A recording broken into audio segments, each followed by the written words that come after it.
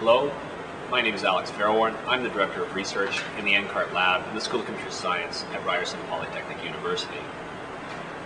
This is the second prototype of the Internet furnace. In this demonstration, we will show two additional sensor measurements, one for humidity and one for plenum flame luminescence, as well as the temperature measurements shown in the first prototype. As well, we'll demonstrate a dynamic web interface that's able to show the dynamic nature and change of these measurements in real time. What you're looking at is the experimental setup for the second prototype. The lower left-hand corner is a humidistat. In the center is the familiar 68HC11 mini board, and on the top is the thermistor and light sensor for the experiment. As in the first prototype, the thermistor will be used to detect temperature variations within the furnace. The photosensor will be used to detect the presence or absence of a flame within the plenum of the furnace.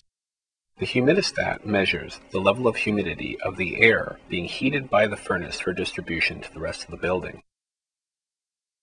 Here we see a simple web interface to the Internet furnace. If you look at the table, you'll see an entry labeled light. When we cover the photosensor, table entry will change from a luminescence value to a dark value, and it will switch back when the cover is removed from the sensor.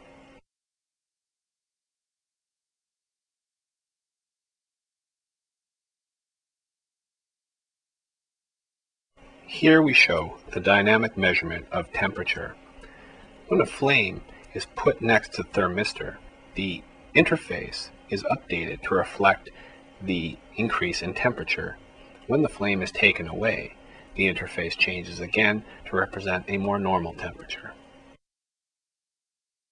We simulate humidity through the manipulation of the humidistat. By turning the dial, we're able to indicate an increase or a decrease in humidity.